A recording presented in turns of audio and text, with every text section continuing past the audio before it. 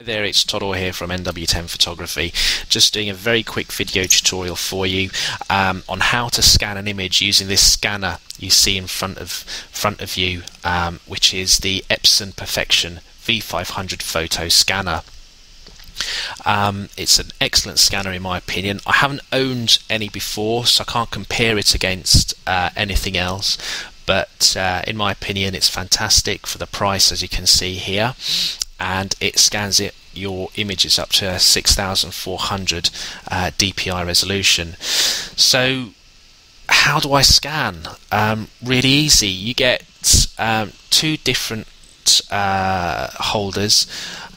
You get one which will hold your 120 film and one which will hold your 35mm as well as slides.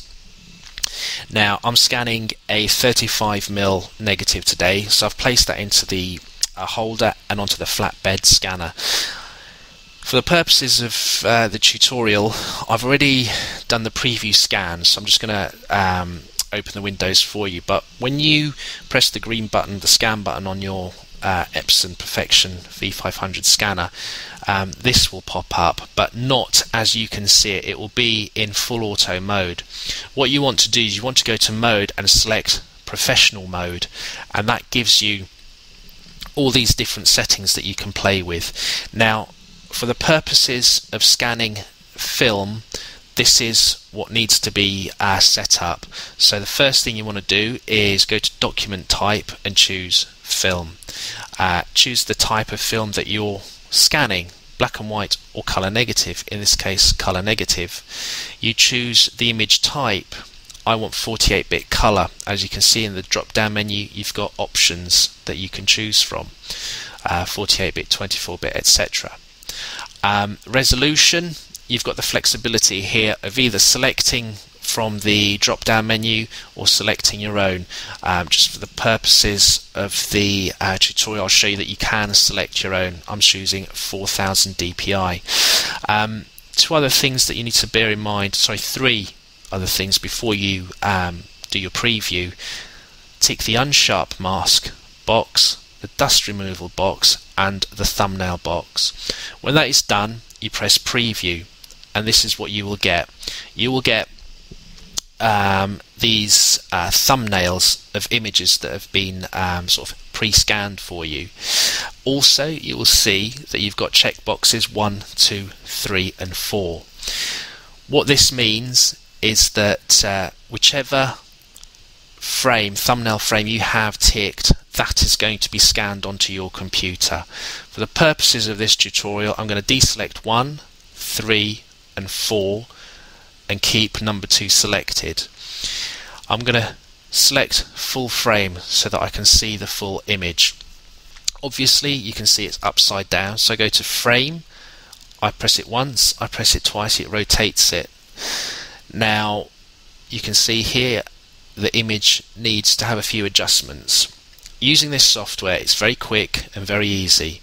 You go to the adjustment section here and select histogram adjustment. This is what pops up. Now you can play around with this particular adjustment graph here, but you don't want to. What you want to do is you reset it. I always start with the reds. Okay, so take this slider, bring it to the left, and take this one, bring it to the right, like so. I go to the greens and I do exactly the same in the greens as I did in the reds, and for the blues as well. Okay, and your image is starting to look as it should for this particular type of film that I used, which was Kodak Portra, and I think it was 400 ISO. When you've done that, you go back into your thumbnail, make sure this image is selected.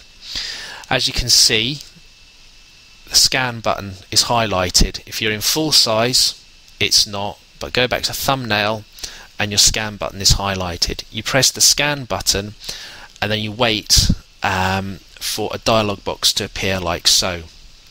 It's called File Save Settings. You've got different options here.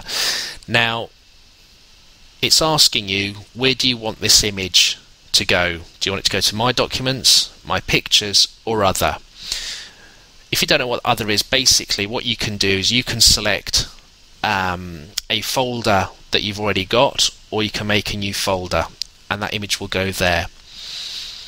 And the next box, you've got the name of the file. In this case I've just selected YouTube image just for the sake of locating it and for what it's for. And then what you do is you select what format you want your image in. You can have TIFF, you can have PDF. We're going to select JPEG, and then we press OK. Obviously, for the purposes of this tutorial, I'm not going to go through the whole scanning process. That's going to take forever. You've pressed OK, and what happens is your image is saved where you've selected your image to be saved, and you're now free to do whatever you wish. You can open your image up in Photoshop, you can do a few adjustments there. I do tend to find a couple of things. Sometimes you might get a few specks of dust on your image after you've scanned it. Again, open it up in Photoshop and you can remove those very easily. It's very quick, very easy, and that's it. That's how to scan your image, taking it through the whole process. It's as an aside, in terms of value for money, I think it's fantastic value for money, this Epson Perfection V500 Scanner.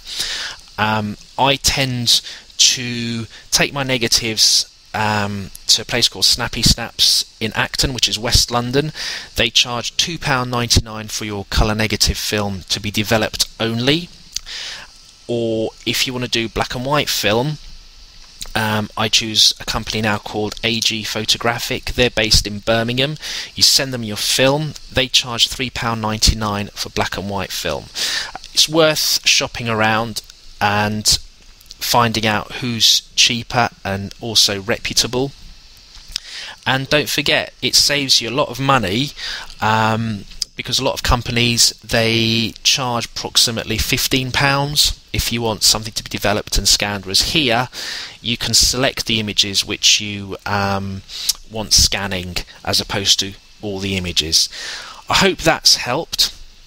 If you've got any feedback, please feel free to let me know, either by leaving a comment below or email, and feel free to subscribe to this page as well by pressing the subscribe button. Thank you very much, and I look forward in sharing another video with you soon. Bye bye.